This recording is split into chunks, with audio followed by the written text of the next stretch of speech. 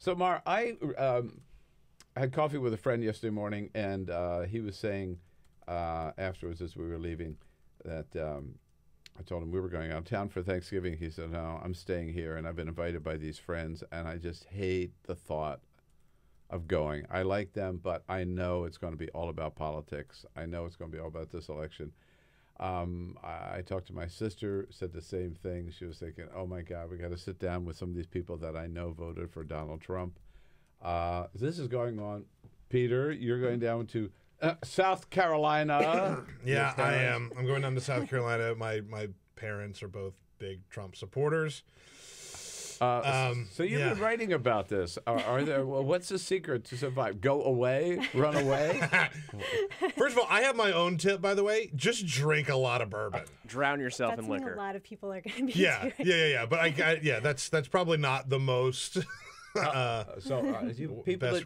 that you've talked to, what are they saying? What's the?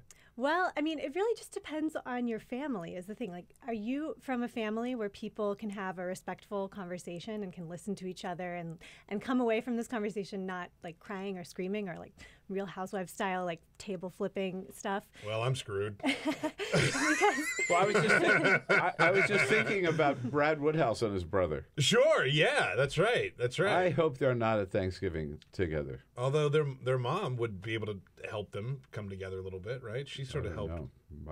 No, you're right. But how many families can have a calm, cool, rational discussion about politics, particularly this election? Yeah, I mean, it's really too bad that Thanksgiving comes so close to the election because, the holidays are already really stressful. Like there's traffic, you have to drive, you're cooking for hours, you have people maybe staying with you. It's a lot of stress. And then on top of that, it's like this year that we've had, it just adds to it. So I mean, I guess I talked to some therapists for this story. Oh. And some of their advice.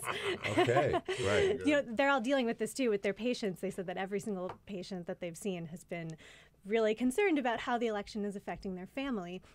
And so when you decide to bring this up with your family, I guess the question is, like, first of all, how are they going to handle it?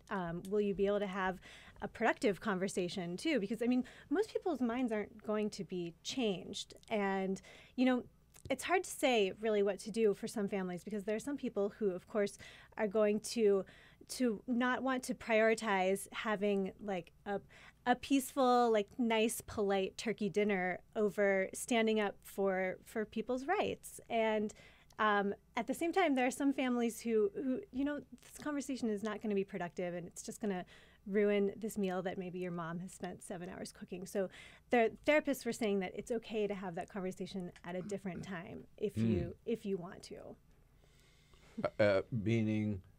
What meaning you meaning you Christmas. Yeah, right. Let's ruin another holiday because Thanksgiving is already so great. Well, meaning let's not ruin it with this. You could just declare politics off the table.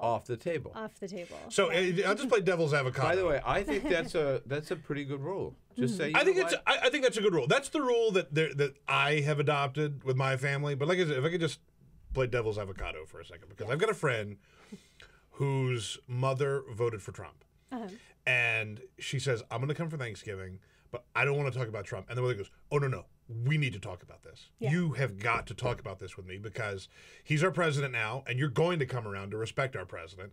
And there is just this anger from both sides. And so there is no avoiding it. Yeah. So what do you do? Well, you have that conversation. You drink. Yes, and you drink. Yes. Yeah. Or you have it at another time. Yeah. Maybe she's coming for the weekend, Yeah. You have it on Saturday, maybe. Right. Yeah. So or that Friday morning or something. So that you don't ruin Thanksgiving. Or 3 a.m. when you're so riddled with anxiety that you can't go to sleep that you just go wake him up and have the conversation. Then that's what I would do. That is also an option. Okay, all right. I guess maybe my attitude would be depending on what the numbers are. Like, if the numbers are on my side. Yeah. Yeah. You're looking for factions? Yeah, okay. Right. All right. That's fair. If it's like 8-2, that's you. Let's have it. Let's go for it, right? Let's beat the pulp out of these Trump voters. Well, if the numbers are not on your side, then I'd say, it should be a zone sanitaire. Yeah. No. also just go to the other room too if you feel like you're really being attacked. I mean, that's a good tactic. Is to just kind of like get out of the situation. And But say, I'm like, not I'm gonna making it take a up. walk. This is a big deal, this Yeah, Thanksgiving. people are isn't it? really worried about it. Yeah, there's some people who have uninvited other members from their family Thanksgivings, and some people are relieved about that. Whoa. Some people are upset about it too. So We almost didn't go. We had to put it up to a family vote, and I lost because I voted I don't want to go. I said I didn't want to go, and then I lost. You could also, like, if you break the rule and say anything politics, then you have to do the dishes. yeah, that's a good one. Yeah, that's a good policy. Mm-hmm. That's a good policy. That could then again. I mean, do you really want to be handling knives and cutlery? Yeah, Few right. drinks in, You know what I mean? Like maybe. Yeah, and then I also think of this. So, what do you guys think? They're watching or listening out in the real world. 866-55-PRESS. Is there any way of avoiding it? And let's face it, many families, if not most families, have people who voted either some for Hillary and some for Donald Trump. Unlikely that all members of the family voted the same way. So how are you approaching it? What do you think the answer is? You know, at the same time, maybe I'm thinking about it. This is the most important thing that's happened in the last the last few years, and it's a radical new change in many ways in terms of change of direction for this country. So maybe it's healthy just to get it all out there. Mm-hmm. It's going to be very hard not to talk about it, I think. I mean, yeah, every dinner that's party right. I've been to in the last 2 weeks, no one can avoid the topic, even though everyone is just wants Tired of talking Yeah, about a it. little bit, They say yeah. that, but then that's what they want to talk about. Exactly. Mm-hmm. You know, I get tired of talking about it, but everywhere I go, that's what people want to talk about.